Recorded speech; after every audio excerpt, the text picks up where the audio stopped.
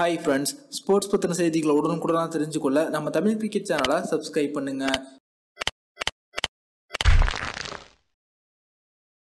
இந்திய கிரிக்கெட் அணியின் முக்கியமான வீரரான ரோஹித் சர்மா அவர்கள் தற்போது தன்னுடைய ரோல் மாடல் இந்த வீரர் தான் அப்படின்னு இந்திய கிரிக்கெட் அணியின் முன்னாள் வீரர் ஒருவரை பாராட்டி பேசியிருக்காங்க. அது மட்டும் இல்லாது அந்த சீனியர் வீரரும் தற்போது ரோஹித் சர்மா அவர்களை புகழ்ந்து பேசியிருக்காங்க.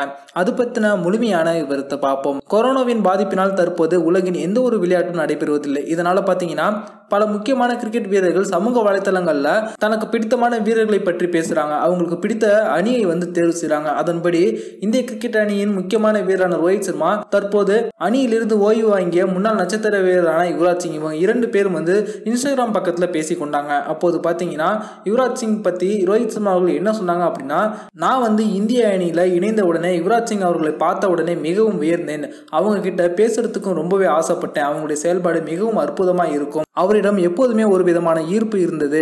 அவருடைய ஒவ்வொரு செயலுமே கண்டு நான் வியந்திருக்கேன். அவரை போல விளையாட ஆசைப்பட்டேன். பேட்டிங் வரிசையில் 5, 6 அல்லது 7 என எந்த இடத்துல களமிறங்கினாலும் போட்டியை வெற்றிகரமாக முடிக்கும் பினிஷராக இருந்திருக்காங்க. பாயிண்ட் திசையில் மின்னல் வேக ஃபீல்டிங் செய்தாங்க. அவரிடம் இருந்து ஃபீல்டிங் நுணுக்கங்களை கற்க விரும்பினேன். ஒரு முறை இந்திய வீரர்கள் பயணம் செய்த பஸ்ஸில் யுவராஜ் வழக்கமாக அமரும் சீட்டில் நான் அமர்ந்து விட்டேன். சிறிது நேரத்தில் அங்கு வந்த யுவராஜ், இது யார் சீட்டு என தெரியுமா என என்னிடம் கேட்டாங்க. அது மட்டும் இல்லாது வேறு சீட்டில் அமருவோம் அப்படின்னு சொன்னாங்க. அருகில் இருந்த ஆர்பி சிங், இது யுவராஜோட சீட் அப்படின்னு என்னை எச்சரிச்சாங்க. ஆனாலும் அந்த சீட்டை விட்டு நான் நகரவில்லை. அதற்கு பின் எங்களுடைய நட்பு அதிகரித்தது அப்படின்னு ரோஹித் சர்மா அவர்கள் யுவராஜ் சிங் அவர்களை பத்தி பேசினாங்க. அதன் பிறகு யுவராஜ் அவர்கள் பேசும்போது என்ன சொன்னாங்க அப்படின்னா, ரோஹித் சர்மா அவர்களை இளம் வயதில் பார்க்கும் போதே இவங்க ஒரு சிறந்த வீரராக வருவாங்க அப்படின்னு கணிச்சேன். அதே போல தற்போது உலகின் முக்கியமான ஒரு சாதனை வீரராகவும் விளங்குறாங்க. நான் விளையாடிய காலத்திற்கும் தற்போது இருக்கக்கூடிய கிரிக்கெட் காலத்திற்கும் பெரிய வித்தியாசம் இருக்கு. இந்திய கிரிக்கெட் அணியோட கலாச்சாரம் குறித்து தற்போது யுவராஜ் சிங் அவர்கள் கடுமையாக விமர்சனம் செஞ்சிருக்காங்க. நான் விளையாடிய காலத்துக்கும் தற்போது இருக்கக்கூடிய கிரிக்கெட் காலத்திற்கும் நிறைய வித்தியாசங்கள் இருக்கு. அந்த காலத்துல நாங்க சீனியர் வீரர்களை மிகவும் குரு போல மதிச்சோம்.